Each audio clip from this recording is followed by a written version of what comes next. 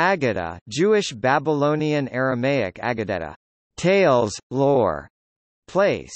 Aggadah, Ashkenazi pronunciation Aggados, refers to non-legalistic exegetical texts in the classical rabbinic literature of Judaism, particularly as recorded in the Talmud and Midrash.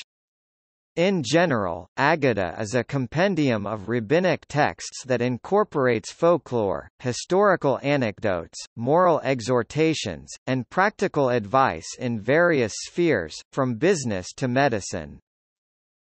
In terms of etymology, the cognate Hebrew, Haggadah means telling, while the Aramaic root grand as well as engidi, from which gdh may arise, has the dual implication of expanding, drawing out, and binding, drawing in.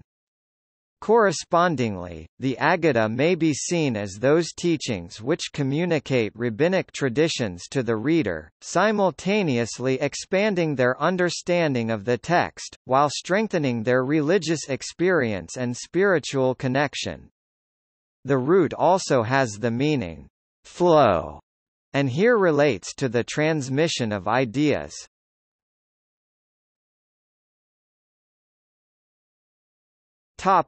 As part of the Jewish oral law. The Aggadah is part of Judaism's oral law. The traditions providing the authoritative interpretation of the written law. In this context, the widely held view in rabbinic literature is that the Aggadah is in fact a medium for the transmission of fundamental teachings, homiletic sayings, or for explanations of verses in the Tanakh, exegetic sayings. In rabbinic thought, therefore, much of the Aggadah is understood as containing a hidden, allegorical dimension, in addition to its overt, literal sense. In general, where a literal interpretation contradicts rationality, the rabbis seek an allegorical explanation. We are told to use our common sense to decide whether an Aggadah is to be taken literally or not. Carmel, 2005.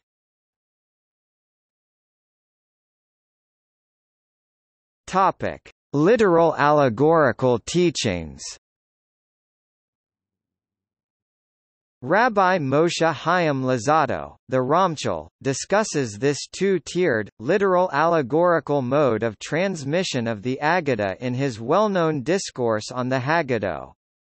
He explains that the oral law, in fact, comprises two components, the legal component, Halku Hazwau discussing the mitzvah and halakha, and the secret component, Halku Swedo discussing the deeper teachings.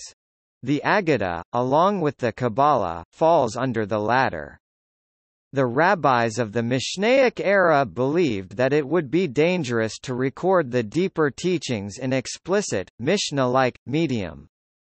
Rather, they would be conveyed in a concealed mode, and via paradoxes. Due to their value, these teachings should not become accessible to those of bad character, and due to their depth they should not be made available to those not schooled in the ways of analysis. This mode of the transmission was nevertheless based on consistent rules and principles such that those equipped with the keys would be able to unlock their meaning, to others they would appear as non-rational or fantastic.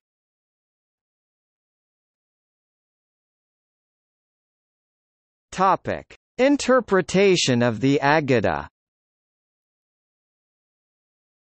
In line with the above, Samuel ibn Nagrilla, in his Introduction to the Talmud, states that Aggadah comprises any comment occurring in the Talmud on any topic which is not a commandment, i.e. which is not halashic, and one should derive from it only that which is reasonable. As regards this, Maimonides, in his preface to the 11th chapter of Tractate Sanhedrin, Perek Chelik, describes three possible approaches to the interpretation of the Aggadah. The first approach is to accept the Aggadah as literally true, without admission of any hidden, allegorical explanation, even where a literal interpretation runs counter to common sense. Maimonides is dismissive of this approach. The second approach is to assume that anything said by the sages was intended literally, and to therefore reject, as impossible, non-rational or fantastic teachings, and to consequently consider the sages as simpletons and ignoramuses. Maimonides does not entirely reject rationalist interpretation, but he opposes an exegetical approach which denies the Aggadah a hidden rationality.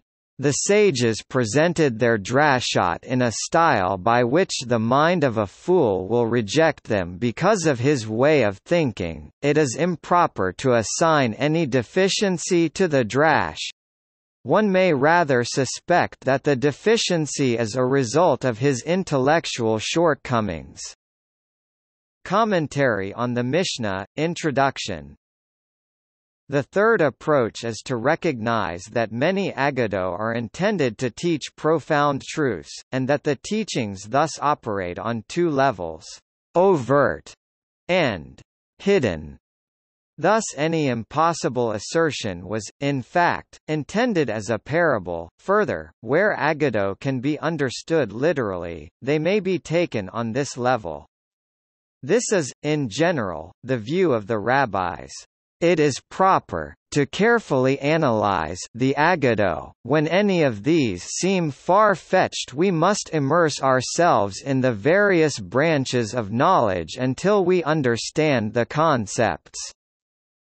Maimonides, Op. Cit. Note that Maimonides' approach is also widely held amongst the non-rationalistic, mystical streams of Judaism. Thus, for example, Rabbi Isaiah Horowitz, the Shlah HaKodash holds that none of these sometimes mind-boggling stories are devoid of profound meaning. If anyone is devoid of understanding, it is the reader. Shnei Luchos Habris, Introduction.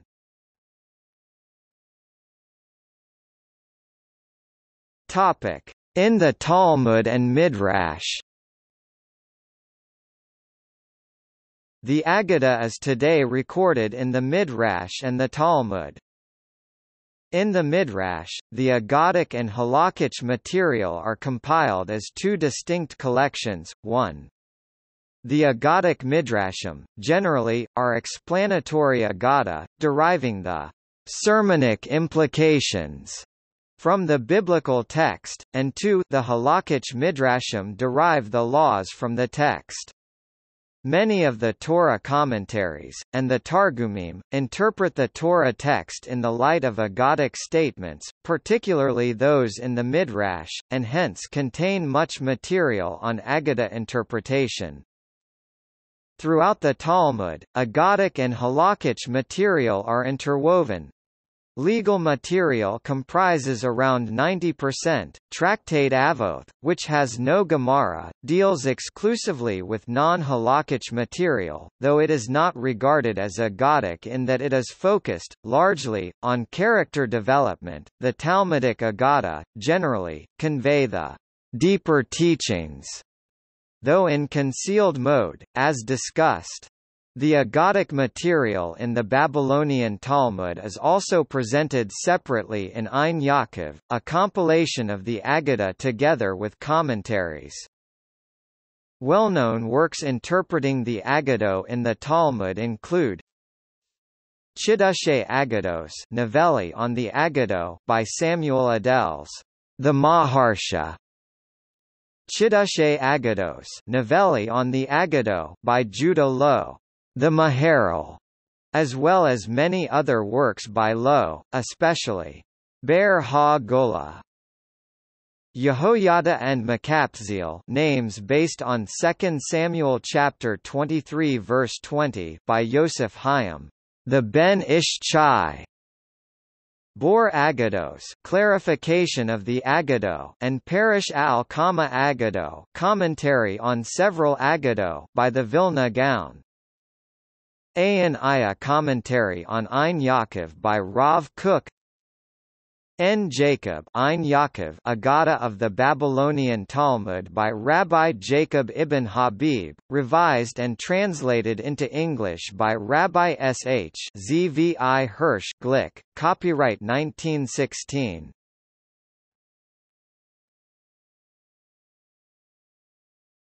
Topic: Development. The Aggadah has been preserved in a series of different works, which, like all works of traditional literature, have come to their present form through previous collections and revisions. Their original forms existed long before they were reduced to writing. The first traces of the Midrashic exegesis are found in the Bible itself, while in the time of the Sopharim the development of the Midrash Aggadah received a mighty impetus, and the foundations were laid for public services which were soon to offer the chief medium for the cultivation of Bible exegesis. Much Aggadah, often mixed with foreign elements, is found in the Apocrypha, the Pseudepigrapha, the works of Josephus and Philo, and the remaining Judeo-Hellenistic literature, but Aggadic exegesis reached its highest development in the great epic of the Mishnaic Talmudic period, between 100 and 550 CE. The Aggadah of the Amoraim, sages of the Talmud, is the continuation of that of the Tanaim, sages of the Mishnah. The final edition of the Mishnah, which was of such signal importance for the Halakha, is of less significance for the Aggadah, which, in form as well as in content, shows the same characteristics in both periods.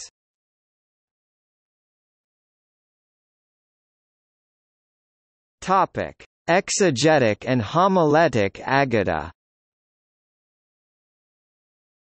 It is important to emphasize the fundamental difference in plan between the Midrashim forming a running commentary to the scripture text, and the homiletic Midrashim when the scholars undertook to edit, revise, and collect into individual midrashim the immense array of Haggadah, they followed the method employed in the collections and revisions of the Halakot and the halakhic discussions.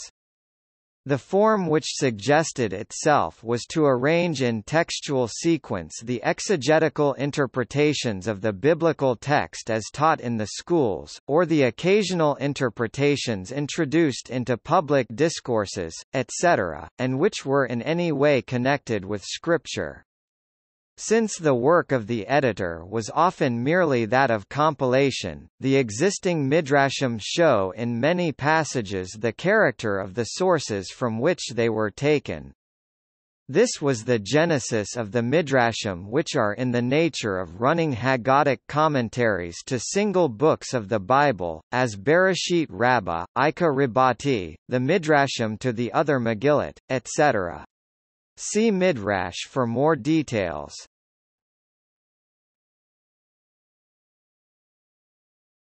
Topic: Modern compilations. The Ein Yaakov is a compilation of the Aggadic material in the Babylonian Talmud together with commentary. It was compiled by Jacob ibn Habib and, after his death, by his son Rabbi Levi ibn Habib, and was first published in Saloniki, Greece, in 1515. It was intended as a text of Aggadah, that could be studied with the same degree of seriousness as the Talmud itself. Popularized anthologies did not appear until more recently. These often incorporate Aggadah from outside of classical rabbinic literature. The major works include Sefer Ha-Aggadah, the Book of Legends, is a classic compilation of Aggadah from the Mishnah, the two Talmuds and the Midrash literature. It was edited by Chaim Nahman Bialik and Yehoshua Hanna Ravnitsky. Bialik and Ravnitsky worked for 3 years to compile a comprehensive and representative overview of Aggadah. When they found the same Aggadah in multiple versions, from multiple sources, they usually selected the later form, the one found in the Babylonian Talmud. However, they also presented some Aggadah sequentially, giving the early form from the Jerusalem Talmud, and later versions from the Babylonian Talmud, and from a classic Midrash compilation. In each case every Aggadah is given with its original source. In their original edition, they translated the Aramaic Aggadah into modern Hebrew. Sefer Ha-Aggadah was first published in 1908–11 in Odessa, Russia, then reprinted numerous times in Israel. In 1992 it was translated into English as The Book of Legends, by William G. Broad. Legends of the Jews, by Rabbi Louis Ginzberg, is an original synthesis of a vast amount of Aggadah from the Mishnah, the two Talmuds and Midrash. Ginzberg had an encyclopedic knowledge of all rabbinic literature, and his masterwork included a massive array of Aggadah. However, he did not create an anthology which showed these Aggadah distinctly. Rather, he paraphrased them and rewrote them into one continuous narrative that covered 5 volumes, followed by 2 volumes of footnotes that give specific sources. Mimkor Yisrael, by Micah Joseph Berdachevsky. Berdachevsky was interested in compiling the folklore and legends of the Jewish people, from the earliest times up until the dawn of the modern era. His collection included a large array of Aggadah, although they were limited to those he considered within the domain of folklore. The collected works of Dov Noy.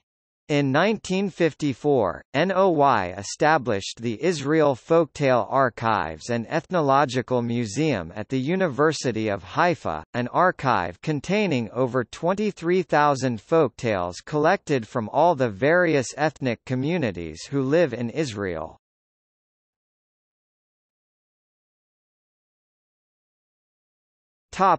See also: Aggadic Midrashim category, Midrash, Moses in rabbinic literature, Pardes Jewish exegesis, rabbinic literature.